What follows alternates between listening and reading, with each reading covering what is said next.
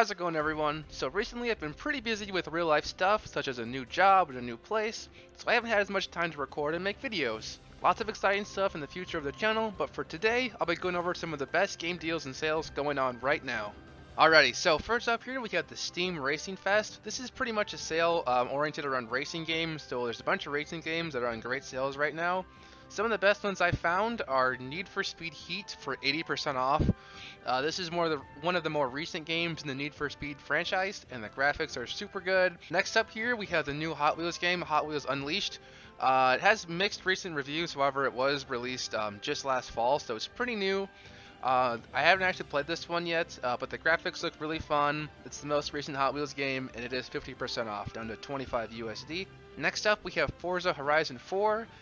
This is a pretty well-known game, amazing graphics. It takes up a lot of space. I believe it's like over 50 gigabytes to install it, but it's an amazing game. I haven't actually played it, but great reviews.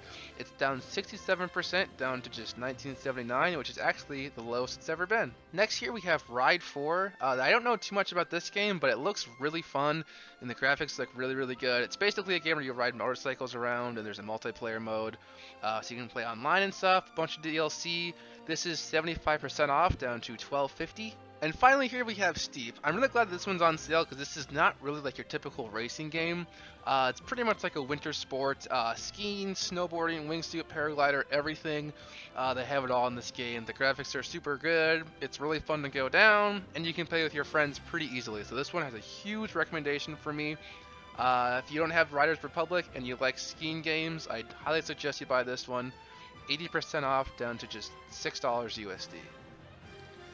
Next, we're going over to Epic Games. Now, I don't like Epic Games very much, and I don't think that's a very unpopular opinion.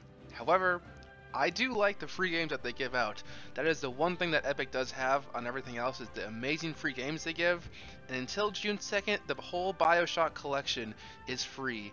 So you get Bioshock Remastered, 2 Remastered, and Infinite Collection Remastered. So this is actually amazing that Epic Games is offering this, especially since I paid like $15 for this collection just like 2 years ago. So I highly recommend you download this right now. There's no reason not. Next, we're going over to Fanatical for Bundle Fest. Now, Bundle Fest is pretty much where Fanatical will release a new game bundle every single day for the duration of the Bundle Fest. So as you can see here, we have a bunch of different bundles to pick from. They do have mystery bundles, which I don't entirely recommend, but everything else is at a pretty good price.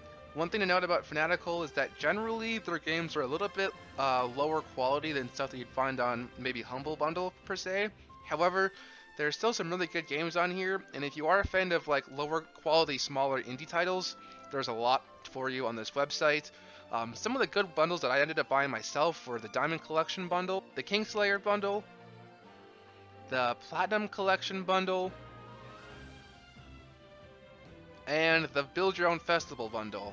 So like I said, some of this stuff isn't the highest quality, but if you just want like one game, like say you want Ukulele for some reason, you're only paying $1 for the one, or you can choose 5 of these games for $3. So usually lower quality games, but amazing deals on this website. And last but definitely not least, we're on HumbleBundle.com. Now, Humble doesn't actually have too many games on sale right now, as their spring sale recently ended. However, they do have a good amount of game bundles, as you can see. We got some really good ones here. The Springtime Indies bundle, the Battle of Yore bundle.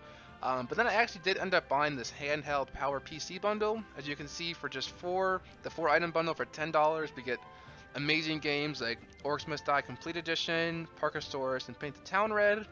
And then for doubling up for $20, we get Mutant Zero, Road to Eden, Mech Warrior, Neon Abyss, and Orcs Must Die 3. So I actually ended up only buying the 4 item pack, but these are all great games.